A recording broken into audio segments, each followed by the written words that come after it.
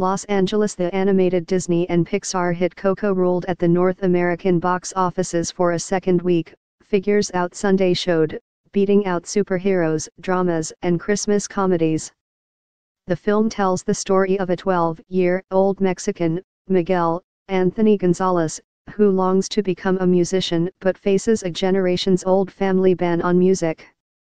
It netted an estimated $26 million for the three-day weekend and $109 million since it opened over the Thanksgiving Day holiday, exhibitor relations said. Coco, which takes Miguel into the magical land of the dead, where trickster Hector, Gael Garcia Bernal, helps him unravel a deep family secret, received a rare A+ rating from audiences surveyed by CinemaScore.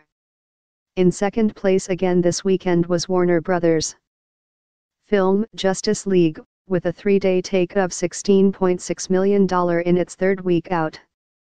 The superhero all-star cast of Gal Gadot as Wonder Woman, Ben Affleck as Batman, Henry Cavill as Superman, and Jason Momoa, Khal Drogo of Game of Thrones, as Aquaman joining to fend off supervillain Steppenwolf, Siren Hines. Third, also in its third week out, was Lionsgate's feel-good film Wonder, which netted $12.5 million over the weekend. The movie, starring Julia Roberts, Owen Wilson, and Jacob Tremblay, tells the story of a fifth-grade boy with a facial deformity who must deal with other children's shock and bullying when he first attends a mainstream school. Thor, Ragnarok, from Disney-owned Marvel, claimed fourth place with $9.7 million.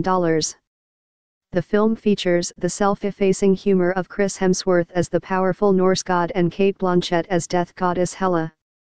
Thor has netted $291.4 million since its debut 5 weeks ago.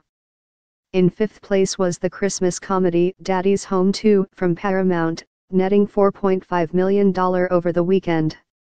It stars Will Ferrell and Mark Wahlberg as the less-than-competent co-parents of Wahlberg's kids as they cope with their own visiting fathers, John Lithgow and Mel Gibson. The movie has netted $88 million since its debut 4 weeks ago.